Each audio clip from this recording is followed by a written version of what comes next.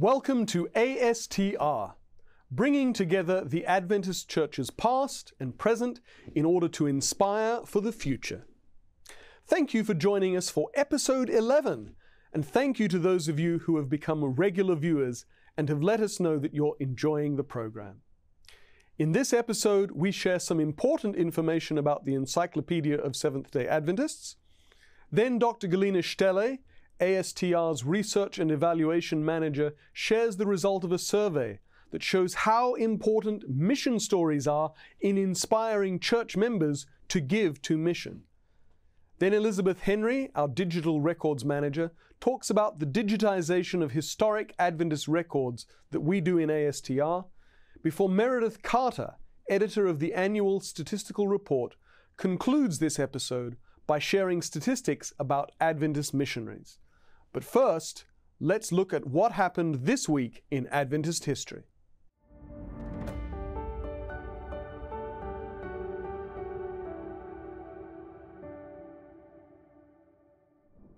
On May 28 in 1925, Ruth Thorger was born in Copenhagen.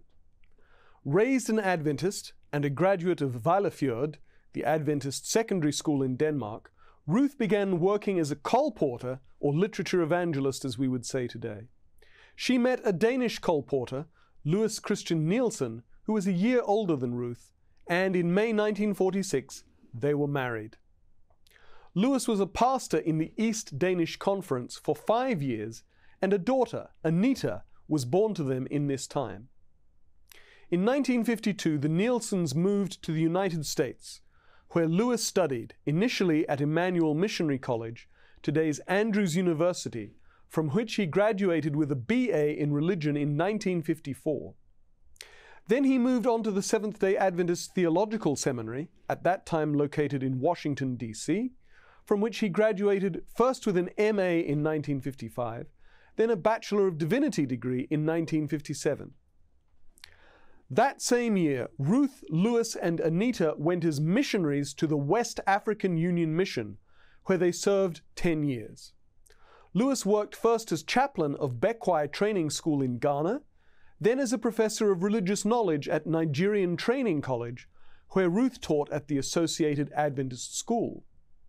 Louis was later principal of the Adventist Secondary School in Sierra Leone. 2 sons, Anna and Frank, were born to them in Africa, the first in Ghana, the second in Nigeria. In 1967, the Nielsens returned to Andrews University, where Louis took an MA in theology before beginning studies for a D.Min. He took up a position as a high school teacher. Ruth, meanwhile, had taken a BA from Andrews, and in 1968 she became an instructor in the Home Economics Department of the university. She became an assistant professor in 1970 and served in the department for another 7 years, for the last year as department chair. She had meanwhile taken a master's degree from Michigan State University. In 1977, Ruth and Louis returned to Denmark, where they served at Skodsborg Sanitarium. Ruth was on the faculty of the Physiotherapy Training School attached to the sanitarium, while Louis was pastor of the Skodsborg Church, chaplain of the sanitarium, and a Bible teacher in the physiotherapy school.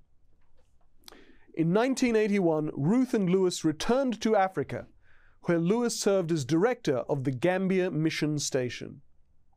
In 1991, they moved countries in Africa, accepting a call to serve at Bugema College in Uganda, where Louis was academic dean and Ruth taught home economics.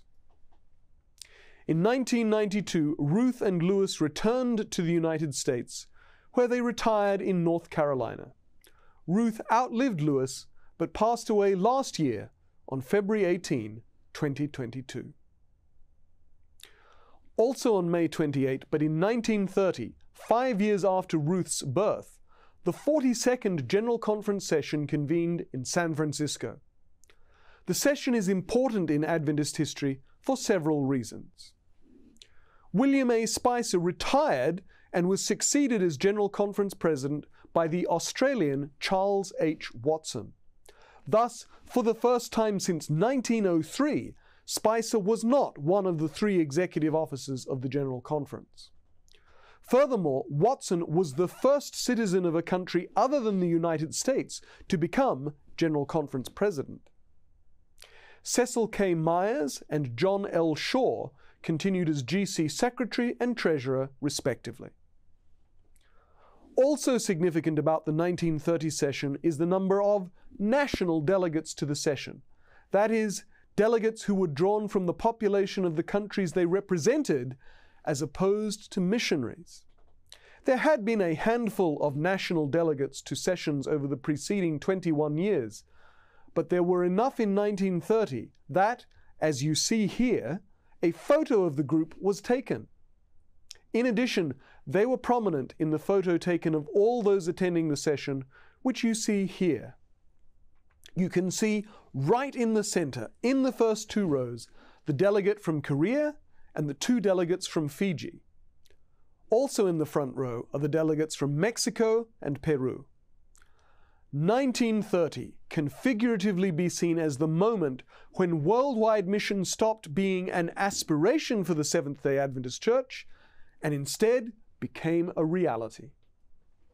And that was this week in Seventh-day Adventist history.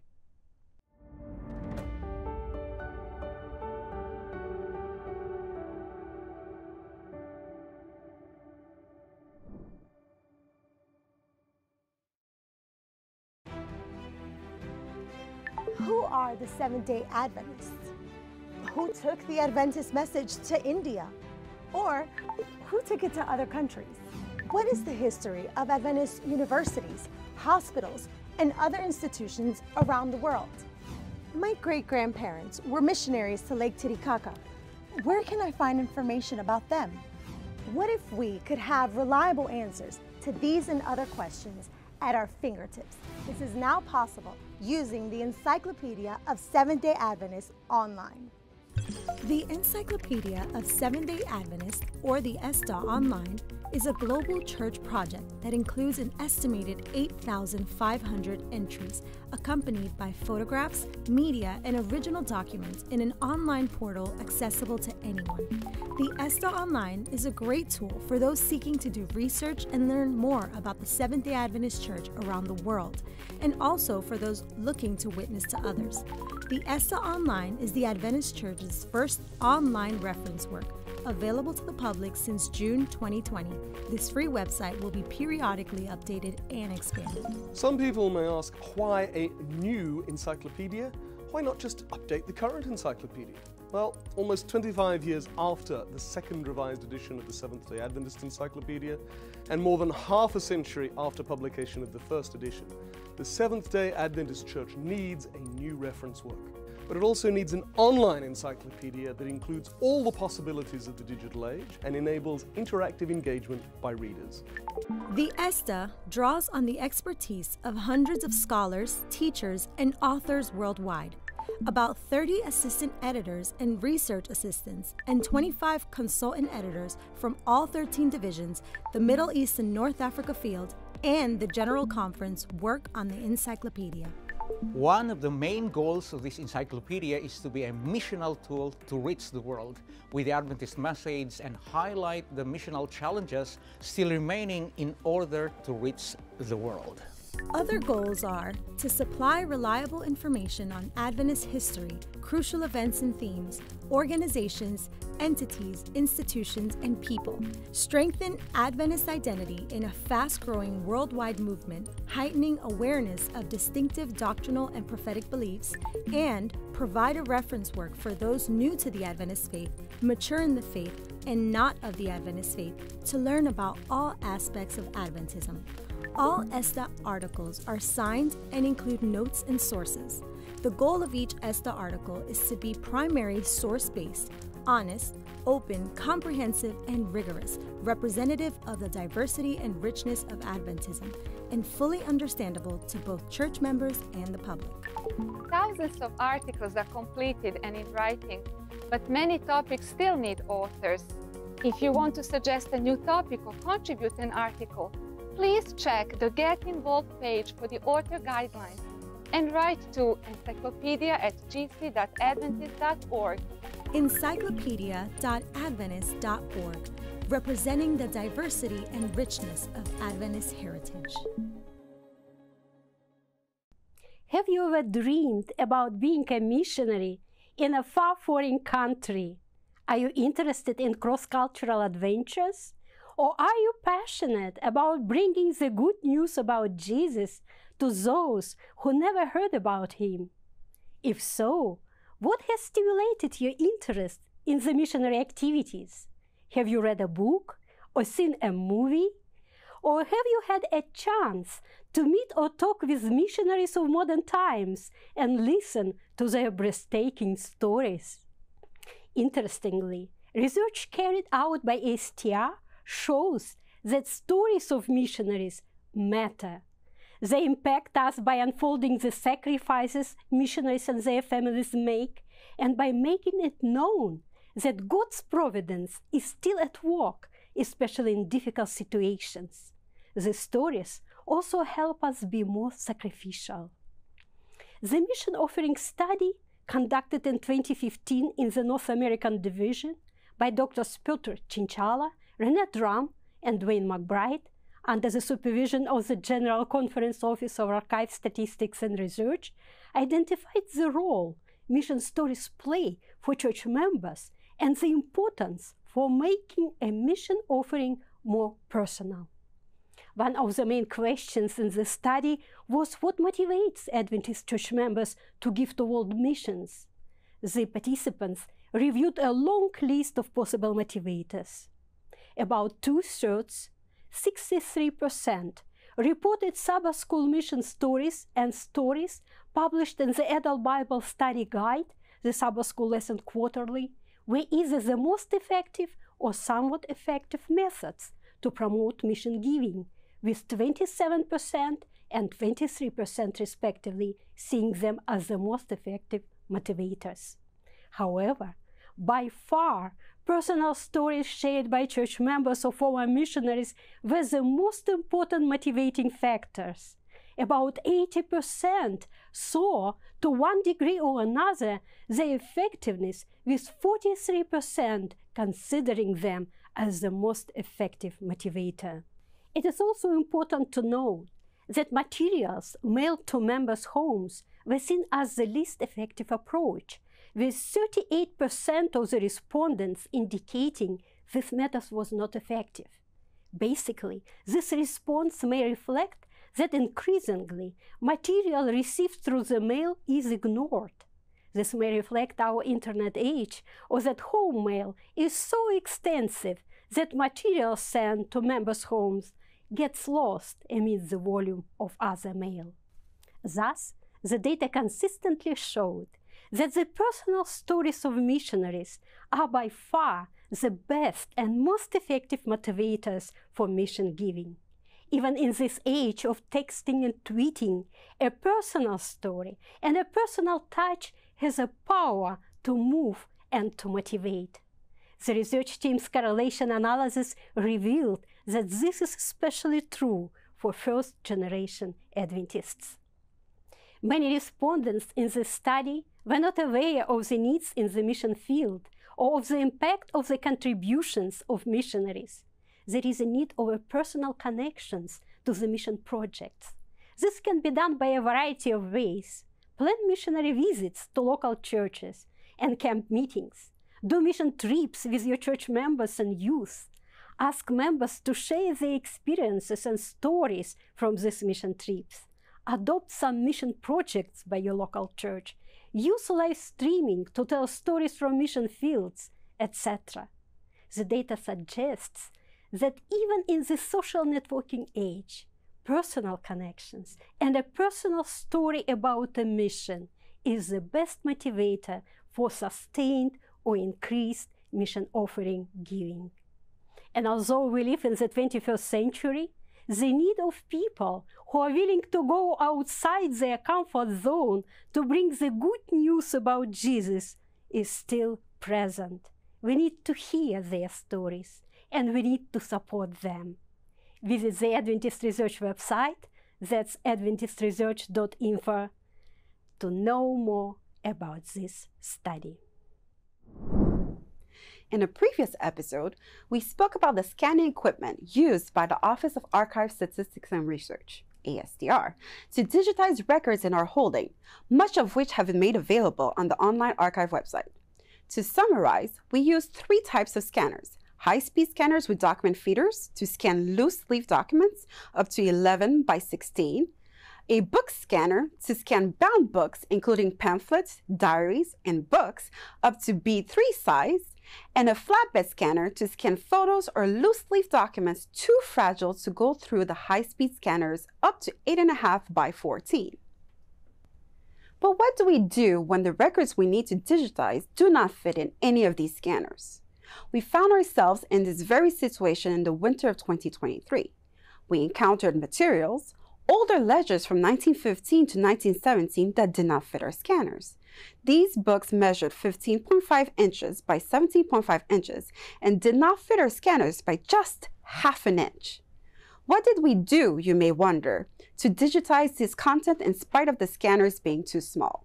Well, we approached another General Conference department, in this case the Communications Department, to request assistance to complete the scannings project. The Communications Department created a setup whereby they were able to capture the high-quality images of the ledgers. The conditions needed to produce these high-quality images were as follows: good lighting, to ensure that the color of each resulting images come out consistently and well-balanced. 2, a stable surface on which to place the book. 3, good camera setup in order to simplify post-processing and increase the quality of the images taken. The camera is mounted to a tripod and is configured to take pictures of the ledger straight on, that is, parallel to the page. Once the conditions have been met, we are ready to take pictures of the book. Once the pictures have been taken, post-processing is done to ensure that all the pages have been scanned, are facing the correct orientation, and are merged in the correct order into one file. We hope this peek into what goes into digitizing material was interesting. Welcome to the latest statistical nugget from the ASTR Data Collection and Publication team. In this episode's statistical nugget, we will explore the work of Seventh-day Adventist missionaries, the history, and the current data. For nearly 150 years, the Seventh-day Adventist Church has been focused on spreading the gospel and the soon coming of our Savior through our missionaries. It is our belief that as long as there is even one person that doesn't know the love of God, we will need missionaries to spread the good word. Therefore, everyone has the opportunity to know and love God and accept Him as their Savior. Did you know that J.N. Andrews was the first official Adventist missionary, boarding a ship for Europe in 1874? Since then, thousands more have left the comfort of their homes to unfamiliar and even dangerous areas of the world to further the message of the gospel to all people. In fact, in 2019, there were 3,384 new missionaries and 7,360 total missionaries serving worldwide. Unfortunately, these figures dropped dramatically by 2021 due to the COVID-19 pandemic to merely 1,206 new missionaries and 5,106 total missionaries serving worldwide. We are hopeful that these figures will rebound and be showcased positively in Table 16 of the upcoming 2023 Annual Statistical Report, which will include 2022 statistics. You may ask, where do these missionaries come from, and how are they accounted for? The missionaries come from all 13 divisions and the 4 attached fields to the General Conference. Many of these missionaries are persons and families traveling to other countries and or continents to preach the gospel of Jesus Christ. But many others take on local assignments to plant a church or lead interest groups. These assignments are usually nominated calls, which are delivered from the calling organization through the General Conference Secretariat. The Annual Statistical Report collects statistics on 3 major missionary groups: International Service Employees, or ISEs for short, Adventist Volunteers, and Global Mission Pioneers.